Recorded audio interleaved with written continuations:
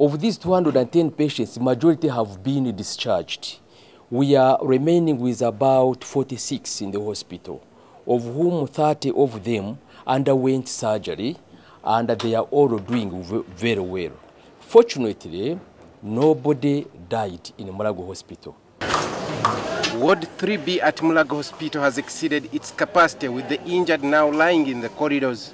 Although the doctors have managed to bring down the number of casualties, many of the injured are still shocked at how they came to meet their fate in the fracas of yesterday. Padese Kamate is among those nursing injuries after he sustained 2 bullet wounds. They told me to go and remove the fire which was burning on the road. The other one started shooting me.